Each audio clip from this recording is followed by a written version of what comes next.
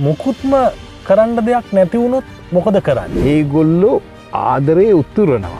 Imperfection is the perfection. මම ඒක අද තමයි ඇහුවේ. තාමත් මම රටේ රජ්ජුරුව වෙලා මට වඩා ඒ කියන්නේ මට නැති සතුටක් මේගොල්ලන්ට කොහොමද තියෙන්නේ කියලා මම හැමතිගෙන් අහනවා. කොහොමද ඒගොල්ලෝ සන්තෝෂයෙන් ඉන්නේ කියලා. එන් විනාඩි 5ක් ඇති සාමාන්‍යයෙන් දෙයක් කරනවා නම්. ඊට පස්සේ කියලා තිබුණා මගේ explanations මදි කියලා තිබුණා. Thank you very much A comment එකට. අහලා තියෙන විදිහට ලද දෙයින් සතුටු වෙන්න කියලා කියන්නේ ඔය කාරණේ අනික් පැත්තද? ඔය කාසියම අනික් පැත්තද?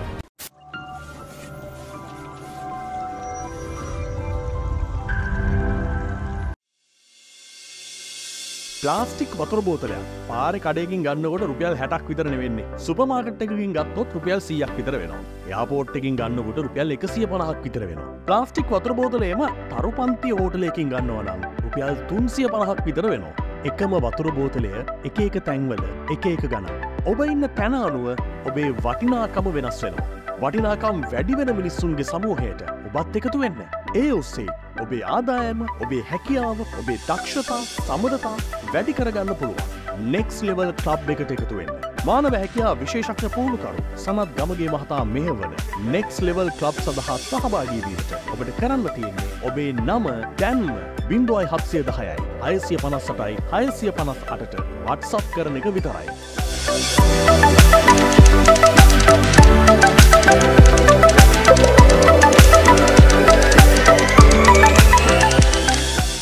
අයිබෝන් ඔබට සුබ දවසක් වේවා. ඔබට සුබ දවසක් වේවා කියලා ප්‍රාර්ථනා කරාම මේ අපි සාමාන්‍යයෙන් කවුරු හරි කෙනෙක් මුණ ගැහුණාම මේ වගේ ප්‍රාර්ථනාවන් කරනවා. හැබැයි ජීවිතේ සමහරක් දවස් එනවා නේද බිඳුවටම වැටෙන, අන්තෙටම වැටෙනවා කියලා අපි කියන්නේ. එතකොට මුකුත්ම කරන්න දෙයක් නැහැ කියලා හිතන වෙලාවල් තියෙනවා. එහෙම මුකුත්ම කරන්න දෙයක් නැති වුණොත් මොකද කරන්නේ? ඒ වගේ අවස්ථාවන් වලදී ඔබේ මනස, ඔබේ හිත නැත්තම් ඔබව හදාගන්නේ කොහොමද? අන්න ඒ දේ ගැනයි අද අපි කතා කරන්න සූදානම් වෙන්නේ. මේ කතා බහට අපිත් සමග එක්කාසු වෙන්නේ සනත් ගමගේ මහත්මයා. අයිබෝන් ඔබතුමාට. අයිබෝන්. සර් මේ දැන් සමහරක් වෙලාවට ජීවිතේ එනවනේ මේ අර හැමදේම එපා වෙලා යන නැත්තම් මොනවා කළත් සතුටක් එන්නේ නැති. ඒ කියන්නේ 99 club එකේ members-ලා. 99 club එක කියලා කියන්නේ. ඒක මුලින් දැනගන්න එපා. 99 club එකේ members-ලා පැමිණිලි කරන අපි 99 club එකේ යන් අපි මාතෘකාව කතා කරලම. 99 club එක කියන එක පොඩ්ඩක් පැහැදිලි කරගමු. මොකද්ද මේ 99 club එක? අපි ඉන්නවද ඒකේ? මං හිතන්නේ අපි ඉන්නවා කියලා. අපි ඉන්නවා කියලා. කියන්නේ එක දවසක් වන්න මේක මෙහෙමයි වුණේ. එක දවසක් ප්‍රධාන ඇමතිත් එක්ක රජ්ජුරුව ඇවිදිමින් ඉන්නවා. ඇවිදිමින් ඉන්නකොට මෙයාට මිනිස්සෙක් දකින්නවා. මේ මිනිස්සයා මාර සතුටෙන් ඉන්නේ. රජ්ජුරුව බලනවා එයාගේ පවුලත් එක්ක ඉන්නේ ළමයි දෙන්නයි බිරිඳයි. ඒගොල්ලෝ ආදරේ උත්තුරනවා. ඒගොල්ලන්ට හැම තිස්සම හිනාව. දැන් ඒගොල්ලෝ hina වෙවි අර සින්දු කියා එහෙම ඉන්නවා. දැන් රජුර ආවා මේ මහඇමති ළඟ ඉන්නවා කියලාවත් ඒගොල්ලන්ට එහෙමවත් ගානක් නැහැ. ඒගොල්ලන්ගේ ලෝකේ පුදුම විදියට සන්තෝෂෙන් ඒගොල්ලෝ ඉන්නවා. රජුරවන්ට මේක දැක්ක ගමන් රජුරෝ හිතනවා මට මෙච්චර මාලිගා තියෙනවා. මට මේ තරම් සැප සම්පත් තියෙනවා. මට මිනිස්සු මෙච්චර වඳිනවා. ඒ වුණාට ඇත්තටම මම මෙච්චර සන්තෝෂයෙන්. මට වැඩිය සතුටින් ඉන්නවා. මම රටේ රජුරෝ වෙලා මට වඩා කියන්නේ මට නැති සතුටක් මේගොල්ලන්ට කොහොමද තියෙන්නේ කියලා මම හැමතිගෙන් අහනවා කොහොමද ඒගොල්ලෝ සන්තෝෂයෙන් ඉන්නේ කියලා. එතකොට මේ මහමැති කියනවා they are not official members of the 99 club sir කියලා. මේගොල්ලෝ මේ 99 club එකේ නිලලත් සමාජිකයෝ නෙමෙයි. ඒකයි ඒ කියලා. ඊට රජුරෝ අහනවා මොකද්ද ඔය 99? ඊට පස්සේ රජුරුන්ගෙන් මහමැති කියනවා මට ඔබතුමාට පුළුවන් ද මහ භාණ්ඩාගාරයෙන් රංකාසි 99ක් දෙන්න. මම එතකොට පෙන්නන්න. රජුරු වහම ඔඩර් එක දුන්නා 99ක් දෙන්න කියලා. දැන් මෙයා 99 අරගෙන ගිහිල්ලා පහුවදා අර මිනිස්සයාගේ ගේ ඉස්සරහා උදේ පාන්දර නැගිටිනකොට ගේ ඉස්සරහා තිබ්බා මේ රන් කාසි පෙට්ටිය තිබ්බා. දැන් රන් කාසි පෙට්ටිය තියලා මේ දැන් මේ ආවා. ඊට පස්සේ රජුර ඇහුවා දැන් කො? ඊට පස්සේ මෙයා කිව්වා රජුරවන්ට රජතුමනි මාස 6ක් ඉන්න වෙනවා මේක බලන්න. මොකද්ද මේ 99 ක්ලබ් එක කියලා. දැන්වන පහුවදා උදේ නැගිට මිනිස්සයා ගිහිල්ලා අම්මා රන්කාසි පුරවපු ගෝනියක් තියෙනවා. ඉතින් කොහොමද සතුට තව දැන් සතුට උතුරවන්න ගෙදර ඇස්සට ගෙනලා ගණන් කරා. ගණන් කළට 99යි. මනුස්සයාට දැන් මොකද්ද අමුත්තක් දැනුණා. මේක 100ක් තියෙන්න එපා. මේ 100ක් මට දීපේක 100ක් මට ලැබෙන්න තියෙන එක ඇයි මේ 99ක් තියෙන්නේ? මට ගණන් වරදින්න ඇති කියලා ආපහු ගණන් කරා. ආපහු ගණන් කළා දැන් අර අසතුටින් ගණන් කරන්නේ ආයෙත් වැරදි. වයිෆ්ට කතා කරා වයිෆ් දැන් මං කෝ ඕක නෙමෙයි යෝදියෝ මේක හරියට ගණන් කරන්න බලන්න කියලා. ගණන් කරලා බලනට 99යි. ළමයිට කතා කරලා ළමයි ගණන් කරනවා ඒත් 99යි. දැන් කොහොමද මේක උනේ? දැන් ආපහු අතෙන්ට ගිහිල්ලා බලනවා වැටිලක්ද නෑ වැටිලත් නෑ මේ ඇරලා තිබ්බේ කවුරුර මේක ගෙනිච්චද? දැන් මෙයාට අසතුට කියන දෙන් අන්න ආවා uncontented. කියන්නේ මේ අපිට තෘප්තියක් නෑ අතෘප්තකර ස්වභාවයක් ආවා. ඒ කියන්නේ අර අපි තියෙන 99 ගැන නෙමෙයි නැති එක ගැනයි වද වෙන්නේ. ඊට පස්සේ දැන් මෙයා ඊට පස්සේ දැන් කල්පනා කරලා මොකද කරන්නේ? දැන් මේක 100 කරගන්න එපා. පහුවදා ඉඳලා හොඳටම මහන්සි වෙනවා. උදේ පාන්දර වැඩට යනවා. අර පවුල සම්පූර්ණව අමතක කරලා ඉව පැත්තකට දාලා මෙයා ගිහිල්ලා පුළුවන් තරම් වැඩ කරනවා. වැඩ කරමින් හොයනවා මේ රංකාසිය ගන්න. දැන් එන්න දැන් අර 99 පරිස්සම් කරමින් මේක 100 කරගන්න හදනවා. වයිෆ් කියන පිස්සුදු මිනිහෝ මේ ඔය වගේ වැඩ කරනවා කියලා දවසක් අර වැඩට යන කල්ලි ඉඳලා මෙයා කාන්තාව ගිහිල්ලා කාසි දෙකකුත් අරගෙන ගිහිල්ලා ඒ කාසි දෙක කාසි දෙකට බඩු රෙදි එහෙම අරගෙන එනවා. ඒ අතරේ ළමයාත් රංකාසි දෙකක් ගෙනහිල්ලා. අර මිනිස්සයා ගෙදර ඇවිල්ලා බලනකොට ගණන් කරනකොට 95යි. දැන් පහක්ම හොයන්න ඕනේ මේක 100 කරගන්න. දැන් පහක්ම හොයන්න. දැන් මිනිස්සයා ඇයි මේක ගත්තේ කියලා එතකොට වයිෆ් කිව්වා මට ඔයාට වගේ පිස්සුවක් නෑ. මේ ඔය මනස්කාත මට නෑ මේක මේ අපිට මෙච්චර දෙයක් හම්බෙලා අපි ඒක ජීවත් වෙන්නේ නැද්ද? පාවිච්චි කරන්නේ නැද්ද කියලා දැන් එතනින් එහාට ඉතින් දිගටම රණ්ඩු.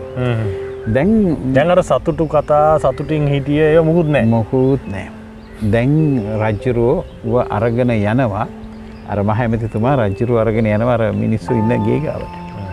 ගේ ගාවට ගියාම ගෙදර රණ්ඩු කර ගැනීම, ගහ ගැනීම, ඇනුම් පද කියා ගැනීම, කල කිරීමේ සියල්ලේ ගෙදර තියෙනවා. ඊට පස්සේ කොහොමද මේක උනේ රජුරව අහනවා. ඒතර මහ ඇමති කියනවා දැන් ඒගොල්ලෝ ඔෆිෂියල් මෙම්බර්ස්ලා 99 ක්ලබ් එකේ. කියන්නේ චන්දිමාල් මිනිස්සුන්ට තියෙන ප්‍රශ්නේ they don't count on their blessings. ඒගොල්ලන්ට හම්බෙලා තියෙන ආශිර්වාද, ඒගොල්ලන්ට ලැබිලා තියෙන වරප්‍රසාද, ඒගොල්ලන්ට ජීවිතේ වෙන මිරකල්ස් දිහා ඒගොල්ලෝ බලන්නේ නැහැ. ඒගොල්ලෝ නොලැබුණු එහෙම නැත්තම් අඩුවෙන් තියෙන වෙන ගෙදරක් දිහා බලලා වෙන කෙනෙක් දිහා බලලා Tamanට නැති දේ ගැන ફોකස් කරනවා. මේ නැති දේ ගැන ફોකස් කරාම ඒගොල්ලන්ට හුඟක් නැති දේවල් විතරයි ලැබෙන්නේ. ඒගොල්ලන්ට හුඟක් නැති දේවල් විතරයි වෙන්නේ. එයා ඔහි හිටපු දෙන් කුඹියා. එයාත් ඉන්නේ නැහැ. ඉතින් මේ මොකද අපි ඉන්නේ යාගේ තැනක වෙන්න පුළුවන්. අපි ඉන්නේ යාගේ තැනක වෙන්න පුළුවන්. ඉතින් මෙන්න මේක තමයි මේ 99 ක්ලබ් එක. ඔය 99 ක්ලබ් එකේ හින්දා තමයි දැන් ඔය 99 ක්ලබ් එක කියලා කියන්නේ දැන් ඕක අපි අහලා තියෙන විදිහට ලද දෙයින් සතුටු වෙන්න කියලා කියන්නේ ඔය කාරණේ අනික් පැත්තද? ඔය කාසියම අනික් පැත්තද? වෙන්න පුළුවන්. හේතුව මෙන්න මේක. පහුගිය දවසක ලස්සන කමෙන්ට් එකක් තිබුණා. ඔයා ඉතාමත්ම බුද්ධිමත් ප්‍රශ්න අහනවා. බොහොම ස්තුතියි ඒ කමෙන්ට් එකට. ඔව් ඉතාමත්ම හොඳ ප්‍රශ්න අහනවා. මොකද ඊට කලින් එක්කෙනෙක් කියලා තිබුණා ඔබ මේ ටිකක් ගහගන්න වගේ ප්‍රශ්න අහනවායි කියලා. මම ඊට පස්සේ මම ඒකට පිළිතුරක් දුන්නා. නෑ අපි අර මේක මේ අපි දාපු එක වීඩියෝ එකක් ඒ වීඩියෝ එක බලන්න අර කොහොමද හීන දිනාගන්නේ කියලා. මොකද මේ සැක කරන ආකර්ෂණ නීති පිළිබඳ සැක කරන මිනිස්සුන්ට මං කිව්වේ මේ චන්දිමාල්ට අපිමයි කතා වුණේ මේක ටිකක් අර ඇත්තටම ඕන සැක හිතන ඕන කෙනෙකුට එන ප්‍රශ්න ටික අහන්න කියලා. ඒකයි ඇහුවේ. ඊට පස්සේ කියලා තිබුණා මගේ එක්ස්ප්ලනේෂන්ස් මදි කියලා තිබුණා. thank you very much A comment එකට. ඒ කියන්නේ මේ ඩිජිටල් අවකාශය ඇතුලේ අපි මේ දේවල් හදාගෙන ඉස්සරහට යන්න ඕනේ. ඒ කියන්නේ මේක two way communication එකක් නේ. අපි මේ කියන දේ ඔබ බලලා නිකන් ඉන්න එපා. ඔබට හිතන දේ, අපේ අඩුපාඩු සහ ඔබට දැනගන්න ඕන දේවල් කමෙන්ට් එකක් හැටියට දාන්න. මේ තාක්ෂණයේ මේ මට්ටමට ලෝකෙ දියුණු කරලා දින්නේ ඒකනේ. හරිම ස්තුතියි. තාමත්ම ස්තුති. ගාක් වැදගත්තේදී දැන් මේ තෘප්තිය සහ අතෘප්තිය ලද දෙයින් සතුටු වීම. ලද දෙයින් සතුටු වීම. දැන් අපි ලද දෙයින් සතුටු වුණාම එතකොට ඕකට තියෙන දේ තමයි ලද දෙයින් සතුටු වෙලා නිකන් ඉඳීම කියන එක නෙමෙයි මේ කියන්නේ. හරිද?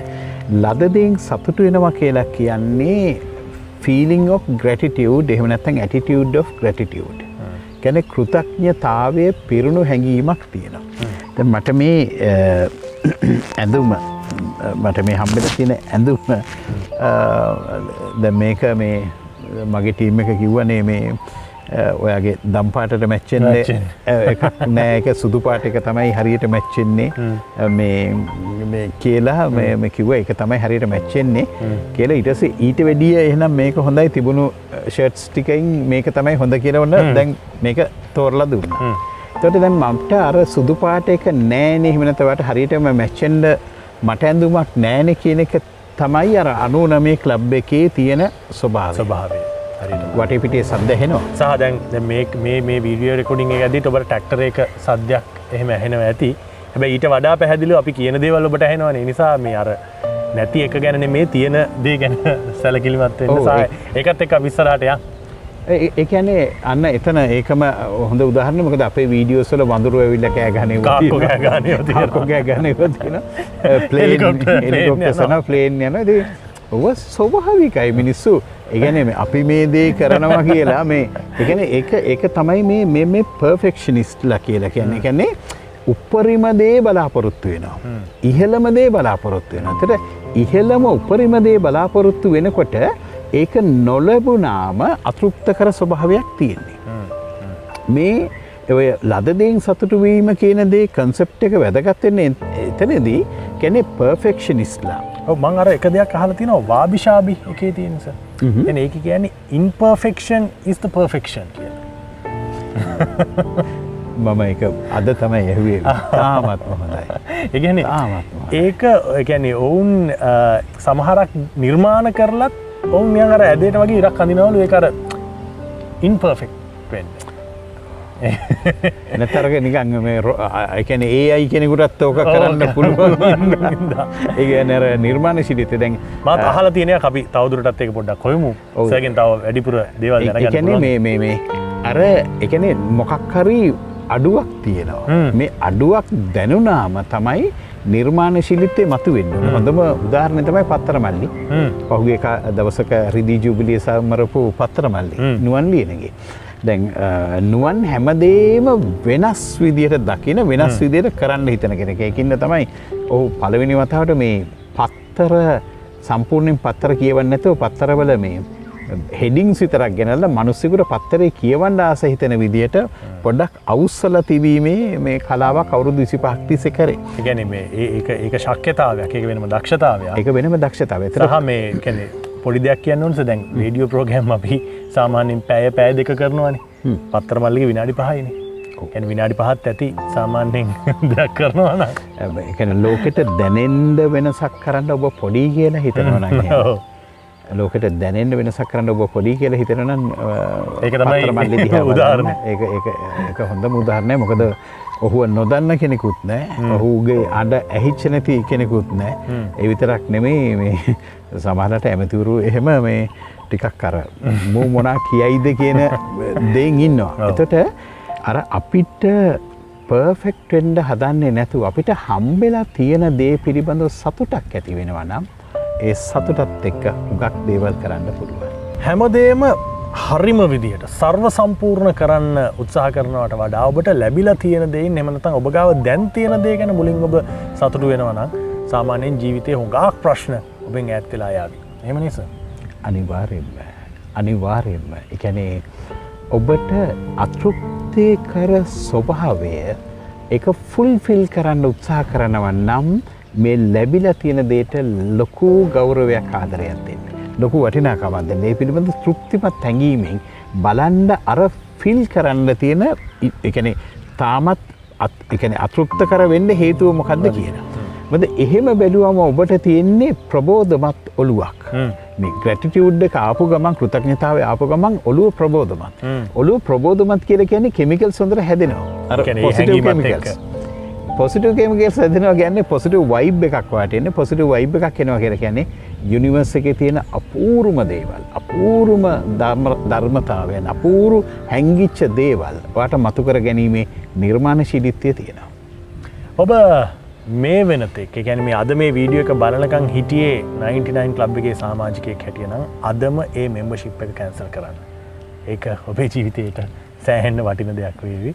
අපි සර්ගෙන් අද මේ වගේ දෙයක් දැනගත්තා වගේ තවත් දවසක ඔබේ ජීවිතයට වැදගත් වෙන දෙයකින් අපි මුණ ගැහෙමු. බොහොම ස්තුතියි සර් අද මේ කතා බහට එක්කාසු වුණාට. අයිබෝවන්.